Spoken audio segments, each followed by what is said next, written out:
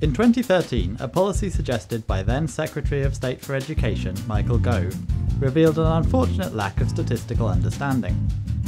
In assessing school performance, his policy suggested that all schools should be good schools, and in order to qualify as good, they needed to be above average.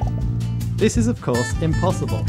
In general, only around half of schools can ever be above average, because if below average schools improve, the average itself increases too.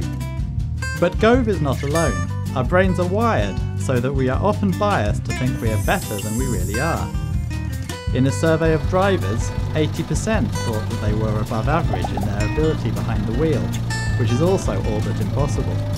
More than half of people also think their health is better than average, and their relationships, and their job performance. Meanwhile, people generally underestimate their ability to juggle or ride a unicycle. In other words, we can't always trust our gut feelings. That's why we need statistics, so we can check that what we sense is true actually is.